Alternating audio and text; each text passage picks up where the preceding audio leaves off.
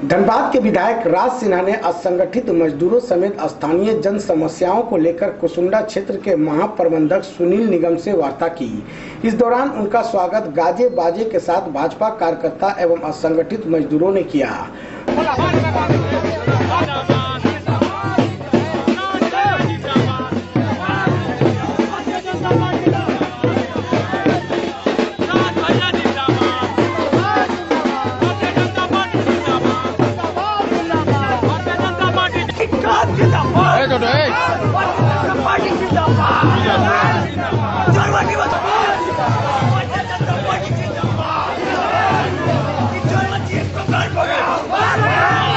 उन्होंने महाप्रबंधक के समक्ष 9 सूत्री मांगों को रखा तथा अविलंब इसका निष्पादन करने का निर्देश दिया।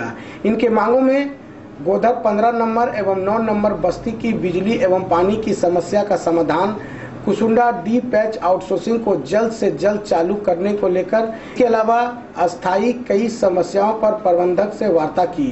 इससे पहले कार्यकर्ताओं ने भाजपा विधायक श्री राज सिन्हा को गाजे बाजे के साथ स्वागत किया तथा फूल माला से लाद दिया।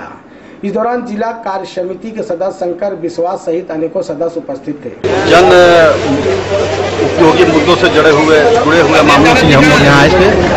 सैकड़ों की संख्या में माताओं, बहन, ग्रामीण, मजदूर सब लोग आए थे।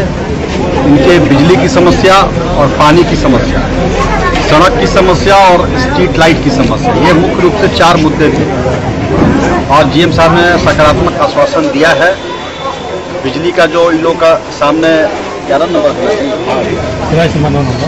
27 नंबर और 9 नंबर का, वहाँ पे बोले कि हम जल्द से जल्द ट्रांसफार्मर मंगा करके लगवा करके और इन लोग को कनेक्शन दे देते हैं, लाइन दे देते हैं। सड़क का भी सारा प्रपोजल यहाँ से बना करके 3 करोड़ का प्रपोजल सड़क मरम्मत के लिए हेडक्वार्टर चला गया है। स्ट्रीट लाइट भी उन्होंने अपने अफसर को कहा है कि आप रात में घूमिए और घूम करके जहाँ जहाँ स्ट्रीट लाइट नहीं है वहाँ स्ट्रीट लाइट की व्यवस्था कराइए।